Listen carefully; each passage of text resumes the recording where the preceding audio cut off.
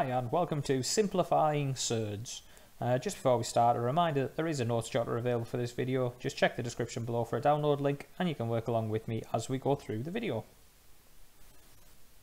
So just to start, a quick definition of what a surd actually is. It's an irrational number, something where if you wrote it out as a decimal, it would go on forever and ever and ever.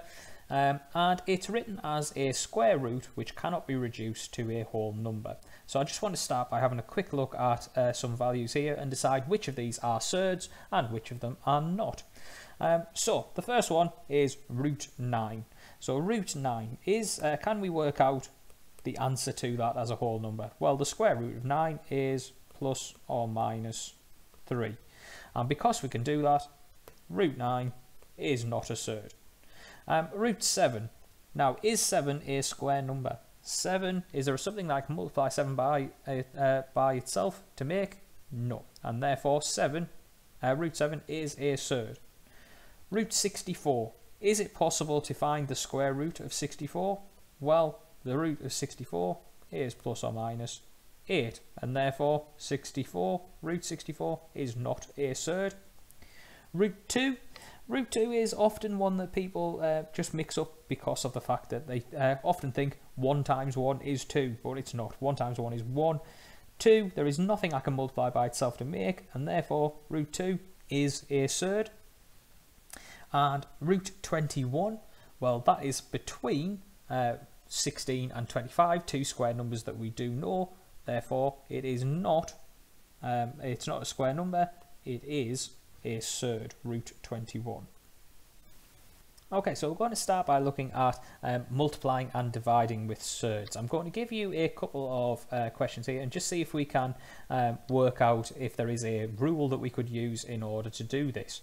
So I'm not actually using I'm not using surds here, I'm using actual square numbers. So I've got root 4 times root 9.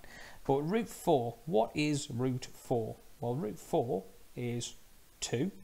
And what is root 9? Well, that is 3. So the square root of 4 is 2, the square root of the 9 is 3. If I multiply them together, I get 6. Now, 6, if I was thinking about square roots, what is 6 the square root of? Well, it is the square root of 36. Therefore, root 4 times root 9 is the square root of 36. Let's do the same with 25 and 4. Well, the square root of 25 is 5. The square root of 4 is 2. Well, that's giving me 10. What is 10 the square root of? Well, 10 is the square root of 100. Is there a way that I could have gotten straight to those answers from the original questions? Well, let's just take a quick look at the numbers. 4, 9, 36. 4 times 9 is 36. 25, 4, 100.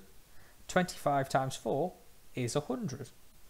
Therefore, what we actually have here is a very quick rule about surds. The square root of A times the square root of B is exactly the same as the square root of AB, or A times B. So let's see if we can use that with some real surds. Root 3 times root 5. How would I simplify that? Well, the quick answer is that all we need to do is multiply the two numbers together and write it under a root symbol. So 3 times 5 is 15. Root 6 times root 6. Well, if I do that, well, that's going to be 6 times 6 is 36. Now, this one is quite a special one. Root 36. We actually know the answer to that one. The square root of 36 is 6. So what that's also done is it's shown us one other very special rule about surds. A surd multiplied by itself creates just the number under the square root sign. So root A times root A equals A. That is another general rule that we can have for surds. So how about dividing with surds? Well, let's do the same as we did in the previous question. Let's have a look at, just see if we can work out the answers to these. So root 16, well, that is 4. Root 4, that is 2. And so that gives me an answer 2. 4 divided by 2 is 2. Now 2 is the square root of 4. So how could I have gotten from root 16 divided by root 4 to an answer of root 4? Well, let's have a look, see if we can spot it from the other one. So root 64, that's 8. Root 4 is 2. If I divide those, I get 4. Root 4 is the square root of 16. So what is the connection? 16, 4, 4. Well, 16 divided by 4 is 4. 64, 4, 16. 64 divided by 4 is 16. So what we've actually got here is something that follows quite nicely from the multiplying, that if we take the square root of a and we divide it by the square root of b, we get the square root of a divided by b. So we can use that now with real surds in order to find some results. So root 20 divided by root 10. Well, all I need to think here is I can write that as a single square root, 20 over 10. And so that is 20 over 10, 2. So that is just root 2. Root 16 divided by root 2. Well, that is going to be, again, one big surd. Root 16 over 2. 16 over 2 is 8. And so we get the square root of 8.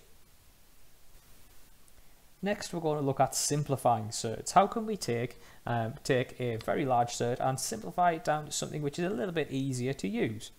Well, it all comes down to the method that we've just been thinking about in terms of multiplication. We can split root 48 into two different surds multiplied together. But the key here is I would like to find a square number which is a factor of 48. So what square numbers have we got? Let's just make a quick list. So we've got 1, 4, 9, 16, 25, 36, 49, 64, and so on. They're probably all only ones we're ever actually going to be requiring in this case. So 48, which of these numbers would go into 48? Well, 1 would work, and 4 would work, and 16 would work, and that's about it. Now the question is, which one am I going to use? Well, I always want to find the highest factor possible. So I want the biggest square number which will go into 48. And in this case, that is 16. So I have root 16. But the question is, what do I have to multiply 16 by to make 48? Well, 16 times 3 is 48. Now again, this doesn't seem to be that much simpler, but the idea is we know the answer to root 16. The answer to root 16 is 4. And so now when we bring them back together, we can just call root 48 4 root 3. Okay, so let's try to simplify some more surds. And in each case, all we want to do is look at how can we split each of these into two square roots, which can multiply together to make root 75, where one of them is the largest square number possible, which is a factor. So in the number root 75, we need to find a square number which is a factor of 75. And if we have a look, I've made a list at the bottom of some of the square numbers. Well, the largest one is going to be 25. And 25, how many 25s make 75? Well, it is 3. Therefore, all we can then say is, well, root 25, we know that that is 5. And root 3, well, that is root 3.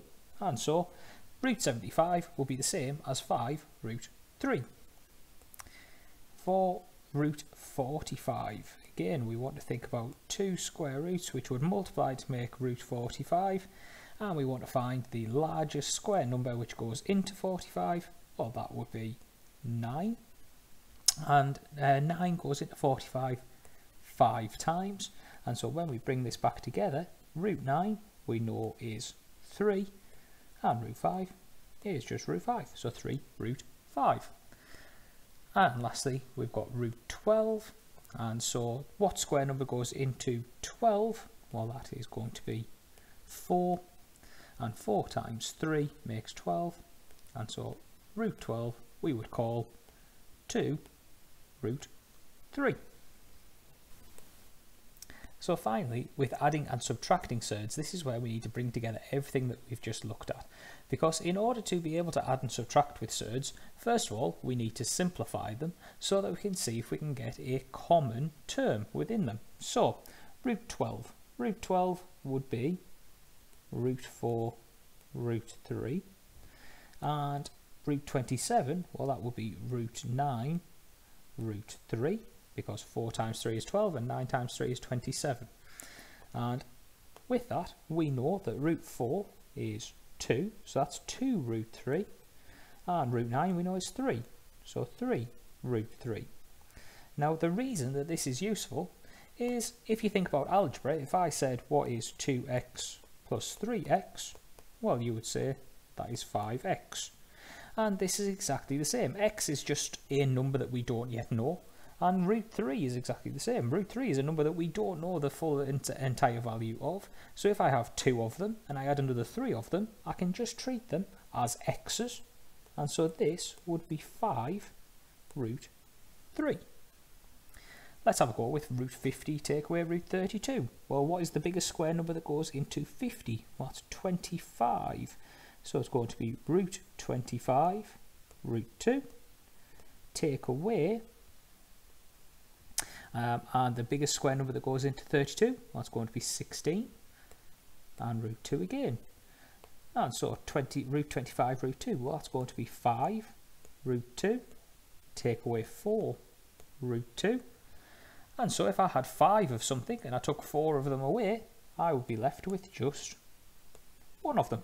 And so the answer is just root 2. And then root 28 plus root 63. Well, what is the largest square number that goes into 28? In fact, it's just 4. And it's root 4, root 7. What's the largest square number that goes into 63? Well, that is 9. And it's 9 and 7. The square root of 4 is 2, so that's 2 root 7. And the square root of 9 is 3, so that's 3 root 7.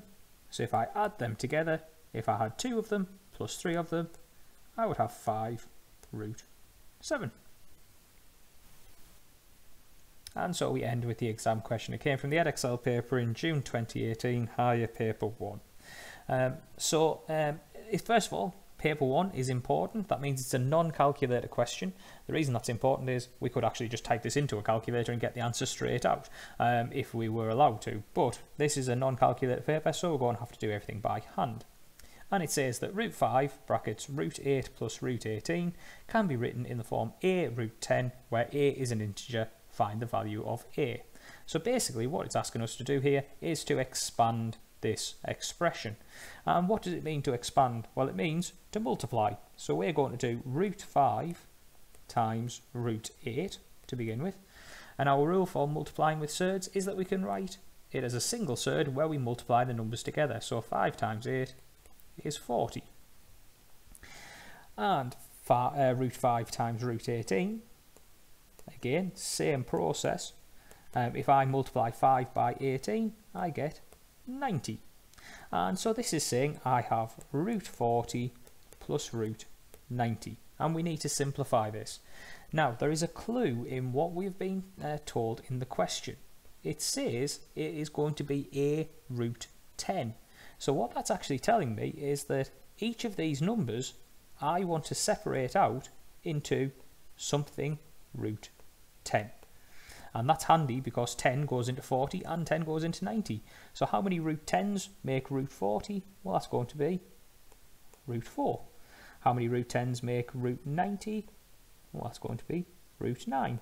And they're going to be added together. What is root 4 root 10? Well, it's 2 root 10. And what is root 9 root 10?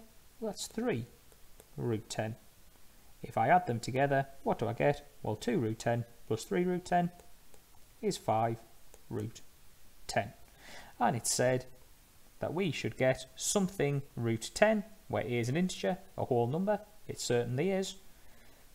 And therefore, a equals 5.